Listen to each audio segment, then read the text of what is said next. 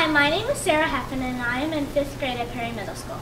Throughout this year, I discovered that schools are beginning to ban flavored milk due to high sugar content. My friends and I like a choice of lunch, so I invented the Milky Way. The Milky Way is a self-serve straw that contains dry ingredients. The Milky Way comes in multiple flavors. One of the flavors is chocolate. Chocolate only contains 1 gram of sugar.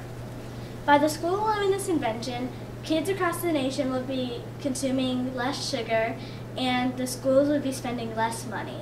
So have Milk your way with the Milky Way.